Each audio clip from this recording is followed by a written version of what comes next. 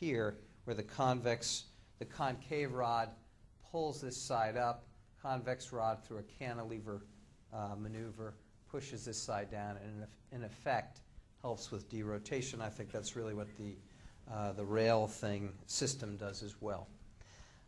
So you can take a 100-degree curve here with fairly normal kyphosis, and that lumbar curve does not straighten out. And you can go to L3 pretty readily. Now, we actually contoured. This is the concave rod, and it's actually flatter than this less contoured convex rod. And that's what happens. And this is a cobalt chrome rod. Over many segments, it still flattens out. So the long fusions really are associated with that. But the lowest instrumented vertebra, L3, is horizontal, and we've got 3 motion segments at least. So the way I do these is there's an option to use a short rod here, particularly if you had a very significant proximal curve. You can do a short rod, and then the second rod comes in here, a long rod, and that's the hyper-contoured rod. And then you take the short rod out, and in comes rod number 3, which is hypo-contoured, and get that result. Here's another case, a larger proximal curve. This is basically a Lenke 6, really, and again going to L3. So what about the rationale for selective fusions and not fusing the lumbar component of a double major curve? We have the imperfect Cochrane-Nachemson data, some of which suggests that longer fusions result in more back pain and disc degeneration. We have the Auerbach in vitro pressure measurements that we did last year, or presented last year. And Michelle Marks has presented range of motion data on postoperative patients. And then Peter Newton talks about the flexibility deformity quotient, which is something I'll show you in a minute. So Josh's experiment really looked at differing distal fusion levels and assessing intradiscal disc pressure with flexion extension maneuvers following variable levels of instrumentation. We use these pressure transducers in the disc, and basically the take-home message of that study was that the pressure increased in unfused discs with increasing fusion lengths, and the highest pressures were in the discs adjacent to the end instrumented vertebra, and L4-5 and L5-S1 segments do not see increased pressure until an LIV of L4 is reached. So this suggests the importance of stopping at L3 rather than L4. At least gives us in vitro information for that. And this is the first study that quantifies the degree of relative protection of adjacent levels afforded by saving a level. And then Michelle Marks looked at range of motion following distal levels of fusion. And I find this information helpful in counseling patients. And I think the question is, though, for patients, somebody today mentioned they were in China. Oh, I think it was Jim. And the Chinese surgeons and patients don't like the look of this. They want this. They think that looks a lot better.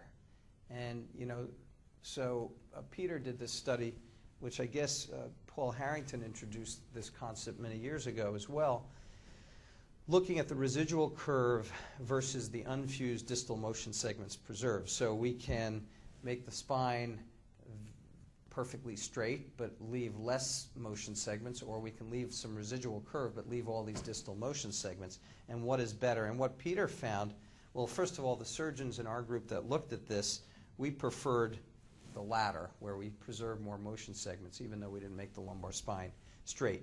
That was just our opinion. But apparently the SRS-24 scores in patients that he evaluated were higher for patients who had lower deformity flexibility quotients, meaning less deformity, more unfused motion segments. Anyway, just an interesting concept. So here, John, I did something a little bit unusual here. In this case, this was a patient with an 82-degree lumbar curve, maybe L3, maybe L4 is the lowest vertebra here, and a 92-degree curve. So I did a thoracoscopic release for the upper curve. I then turned the patient to the other side and did a anterior instrumentation, which allowed me to really push this apex over down to L2, and then we overlapped in the back to L3. We did all that in one day, and she's about 8 or 10 years out now and still doing very well. So I'm not sure I could have gotten that over as well if I had not gone to the thoraco through an anterior approach here, if I could have gone to L3 and made it come around that well. So I really have not been doing very many of these anterior approaches, but I, after today, might revisit that. And here's a Lenke 1C, the case I showed earlier, where I think it's a fairly straightforward to do these now selectively, and that patient's and a dancer and has done very well. And here's another one, just to hammer home the point of selective fusion. Here's a nearly 50-degree lumbar curve with significant rotation, but clinically there wasn't a big rotational prominence there, and we did a selective fusion. I also did a thoracoscopic release on this particular patient, and she has a very nice clinical result with very minimal lumbar deformity. And so Ritzman looked at what happens when you do a selective fusion. When doing a selective thoracic fusion, what is the fate of the unfused lumbar curve, and vice versa doing a lumbar fusion, the fate of the unfused thoracic curve, and found a very significant coronal plane correction of 53% of the lumbar curve just spontaneously without instrumentation, and a nearly 50% improvement in rotation. So we know that all motion is coupled in the spine. So with the coronal improvement spontaneously, the axial plane improved by 50% as well. Not as good in the thoracic spine when doing a lumbar fusion. So for a Lenke 6 curve, 41% coronal plane correction and minimal. So if patients have a significant thoracic rotational prominence, it's probably best to do both curves in those situations. And here's a Lenke 3 curve in which we did both curves because the patient clinically had a significant deformity of both. And here he is. You can see the lumbar region here with a very significant rotational prominence, kind of a high thoracolumbar curve, and he looks much better postoperatively. And here's a case of a 1C in which we did this through a thoracoscopic approach. And you know, she's got some residual curve, but she's well balanced and has her flexibility preserved. Here's a triple curve, and we did all 3 curves.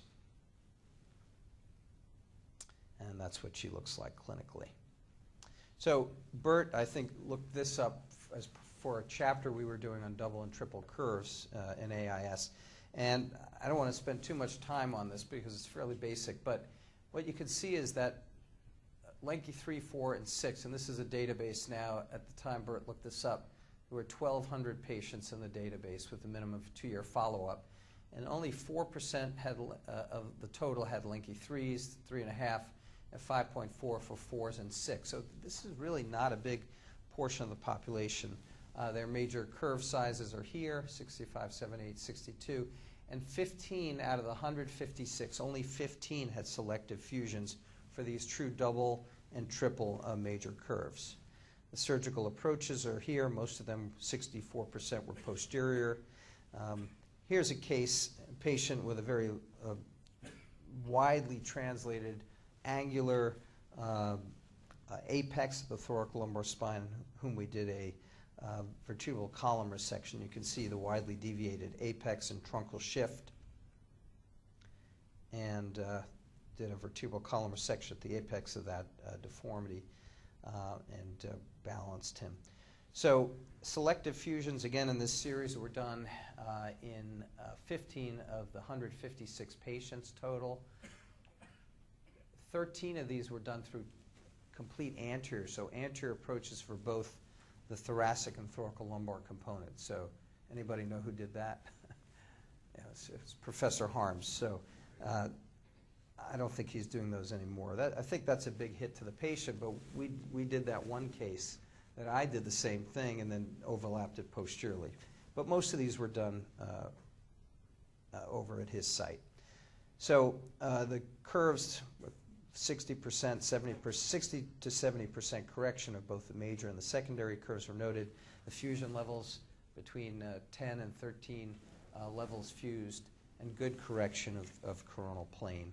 An SRS score improvement for all curve types were noted at 2-year follow-up. There were these sort of general complications noted. Two patients of the 15 that were selectively fused required an extension of the fusion to include those structural curves that were initially untreated, and one patient required a pseudarthrosis repair. So in summary, this group of patients